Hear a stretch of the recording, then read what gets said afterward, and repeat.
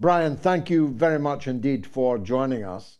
Now, the defense minister of the Netherlands, I know it sounds like an oxymoron in a country that resisted Hitler for less than one single day, but they have a defense minister.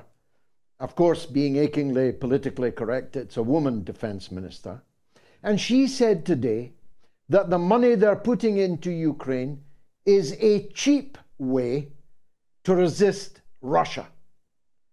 It's cheap, of course, only if you hate the Ukrainian people who are dying in vast numbers for the money that is being put in order that they can satisfy themselves that they are resisting Russia. That really is the way that NATO looks at this conflict, isn't it?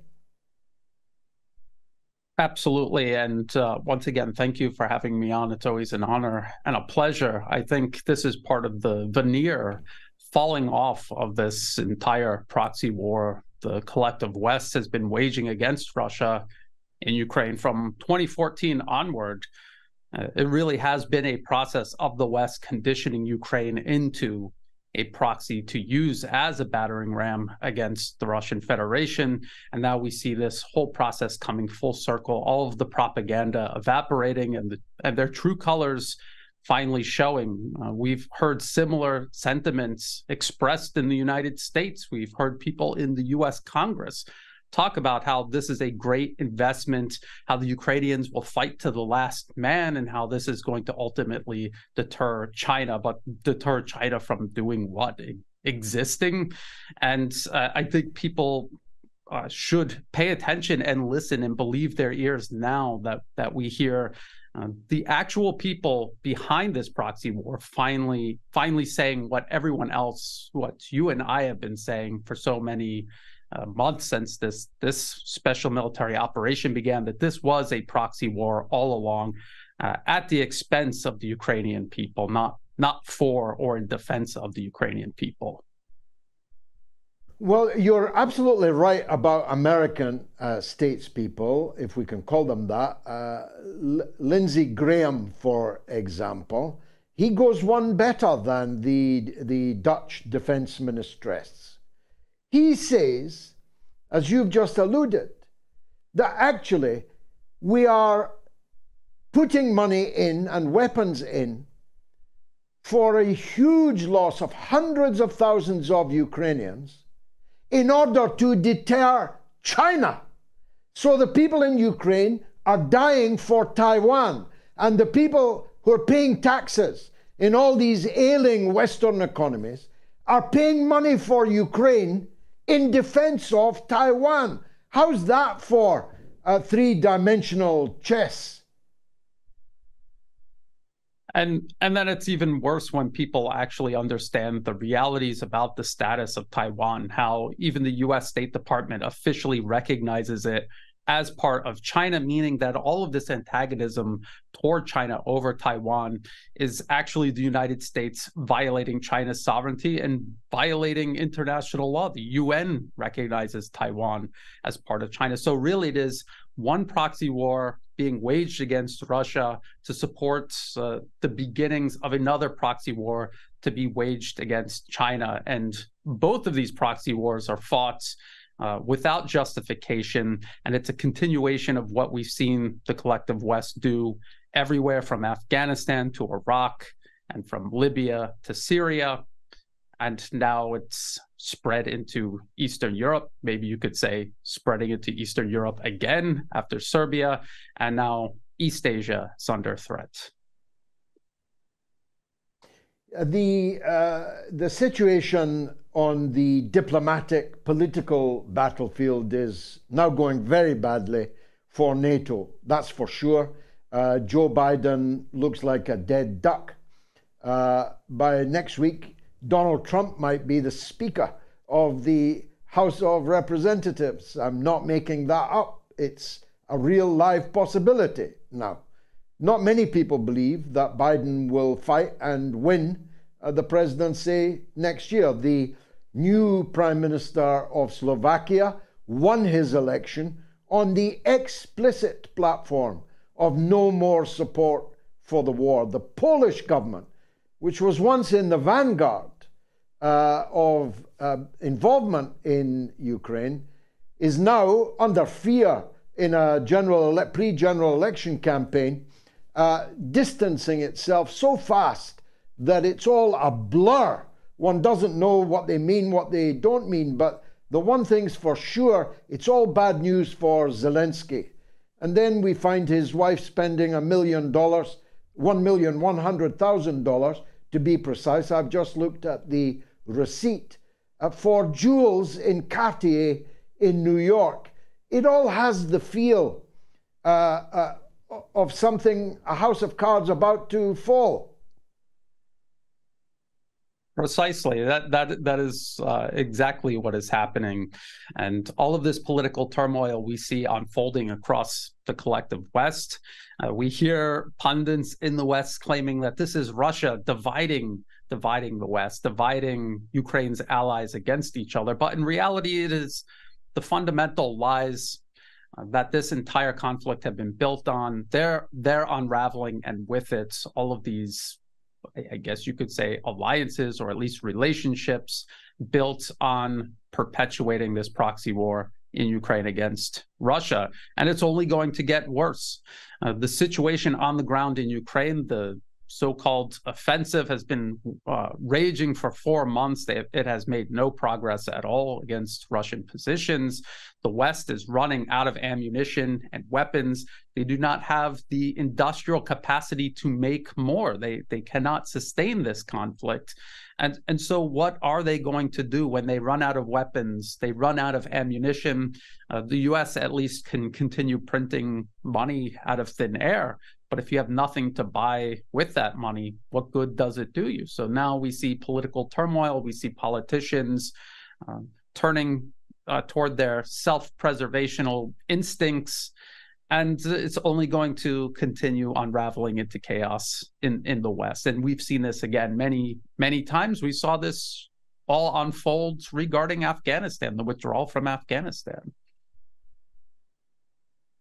Now, we had the former wife of the great Muhammad Ali on the show on Sunday, and I was thinking a lot about Ali's last great triumph over George Foreman, rope-a-dope, where he leant on the ropes and soaked up the punishment from the fearsome George Foreman before exploding and dispatching him in I promise you, an epiphany of joy.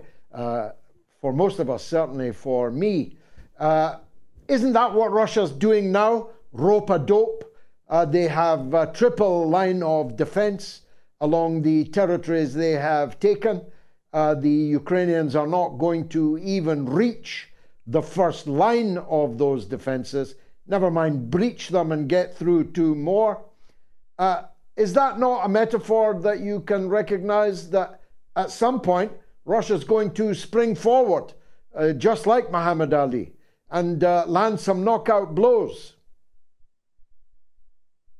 Absolutely. That is exactly what we're seeing. And this so-called progress that Ukraine is making, taking a handful of villages, and if you look at the maps, detailed maps, you will see that it's still taking place all within the security zone ahead of Russia's layered main defenses. At the same time, Ukraine has exhausted its offensive potential. They had a finite amount of artillery and artillery ammunition, of armored vehicles, of tanks and armored personnel carriers, infantry fighting vehicles, and they've gone through the majority of all of this. And the West simply has no more to give them. There was a deficiency even before the offensive was launched. And at the same time, the West is running out of weapons to supply Ukraine.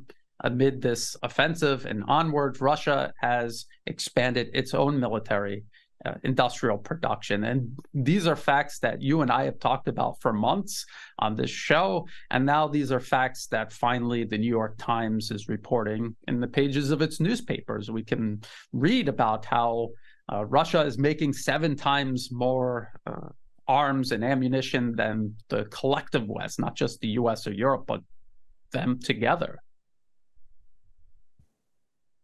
No, I mean, you got to hand it to Putin. He's picked two new speakers in a week, a new speaker in the Canadian Parliament and a new speaker coming up in the United States, because that's the kind of absurdity they still bleat, isn't it? Anything that goes wrong for them is Putin propaganda, misleading people, and so on. And that's the basis on which they then move to close down voices that they don't like, because they're reaching more and more people with an alternative view on the war. I mean, the game's up for these people, even if they have not yet conceded it. Absolutely, and we're all in danger of that. So we can see the desperation setting in. And I remember many years ago, when I was much younger, and I remember the West always saying about these so-called dictatorships and how them banning media in their country, how that was always a sign of weakness. And now we see the West leading the world in censorship, banning media. They've uprooted all Russian media entirely within their borders. They're planning on doing the same thing with Chinese media. And what is the reason for this? Is it because Russia and China are saying anything that is untrue? I just explained how the New York Times is now saying things that we have been saying for many months, things that had been labeled as Russian propaganda. So it is absolutely desperation setting in. They're not looking at the fundamentals that are creating this and driving this problem. And until they do that, the desperation will only grow, because their problems will only grow. I mean, the end game is not clear in the fog of war, and much of it will depend on how far Russia wants to go. But my mind's eye tells me that the end game will be approximately half of Ukrainian territory, including all of the coast and all of the east of the Dnipro, will be new parts of Novorossiya. They will effectively be part of Russia. And then the rest, it's inconceivable that the Russians could leave a NATO statelet, however much of a stump it was, in being. So there would have to be regime change in Kiev. Otherwise, you'd get what you've got in Kosovo, which is effectively NATO-occupied stump statelet, which can be activated at any point, which it currently is being activated in Kosovo, to cause problems for, in that case, Serbia, in this case, Russia. So it doesn't just end with the partition of the country, does it? It would have to end with a government in Kiev that was friendly to Russia and entirely neutral, and for all time. Yes, I think that's a very reasonable assessment. Of course, nobody can predict the future, but we've seen many Russian leaders begin to hint toward this type of outcome. We have to remember also that even while this conflict rages within Ukraine, there are many other factors unfolding outside. Geopolitically, we are watching multipolarism rise. We're watching US-led unipolarism fade. The dollar is weakening. The economies and industries of the multipolar world are surpassing the collective West. And when you add all of those things up with the situation taking place within Ukraine's borders and Russia and Ukraine fighting this conflict, I think all of these things will drive the ultimate outcome. I think the West is going to be pushed into a corner where it's going to have to make a decision. We see that the tighter they try to grip onto Ukraine, the more everything starts to unravel. Eventually, I think they're going to have to realize there are limits to their power. They're going to have to negotiate finally in good faith with Russia. All the way up until now, they have not. But I don't think they're going to be able to get away with that anymore. They're not going to be able to get away with it because Russia will not let them. And I think even the internal factors within the West will no longer make this plausible. Lastly, Brian, and I'm always grateful for your time, especially given the hour for you. I've just made a film about Taiwan. It's in its final editing stages now. What do you see as the overarching, it's 74 years now since the People's Republic. They're very patient people. And I posed the question in my film, will China wait for the apple to fall from the tree, or will it feel that it has to shake that tree before the Americans turn it into a fortress that is an actual threat to any reunification ever with China? How do you see the relative balance of these two approaches right now? I think that's a very good and important question. China has been extremely patient. Many people might not know this, but the United States actually has troops stationed in Taiwan. And that is the ultimate provocation, to acknowledge that Taiwan is part of Chinese territory, but then to station troops there, knowing that you have no approval at all from Beijing to do that, to openly and constantly promote separatism in Taiwan, again, while also having a one China policy. So the US is doing absolutely everything it can to provoke China. I think the reason why China has not allowed itself to be provoked is because they understand that time is on their side. Even the